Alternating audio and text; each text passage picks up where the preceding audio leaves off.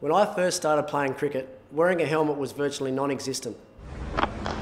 Bibbs after him. Down the wicket he comes and whack. But like most aspects of the game, this has thankfully changed. 25% of all cricket injuries are to the head, neck and face, mainly being concussions, contusions and lacerations. An injury to the face by a cricket ball is one of the most common types of hospital-treated injuries.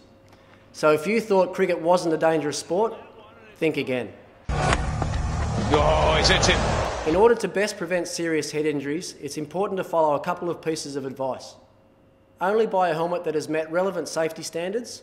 There are many that don't, and you need to be confident your helmet has been tested to perform as it's supposed to. All Albion helmets exceed these standards.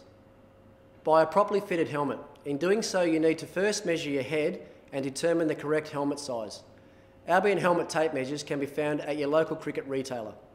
Then, using the padding provided, adjust the internal size further to ensure a snug fit. Wearing your helmet properly will mean the front of the helmet should be about 2.5 centimetres above your eyebrow, and the chin strap helps hold the helmet in place.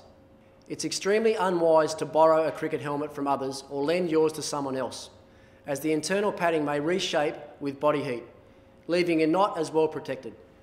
Replace your helmet or face guard when you've been hit by a ball, dropped or damaged in any way.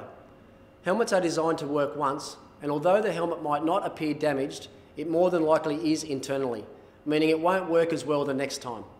So remember these tips when you're looking to purchase a helmet, and keep in mind the possible outcomes if not properly followed.